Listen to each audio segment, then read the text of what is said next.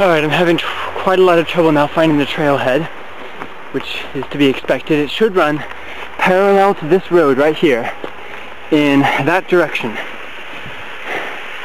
And the key is, this trail isn't so important, but it's the red line, and in about 1 kilometer it should meet with blue line.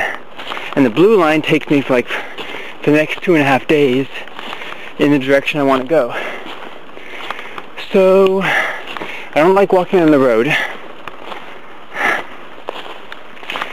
So what I'm doing now is just walking in this direction and hope that it'll be obvious when I cross the blue line.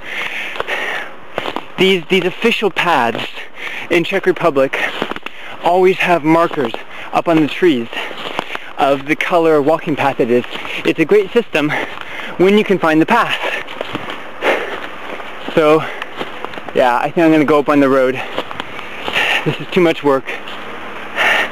So if I don't get hit, then I'll talk to you later. Hopefully I'll see the blue line when it comes up. If I hit Nebylovy, the next village, then I've gone too far and I'll have to come back.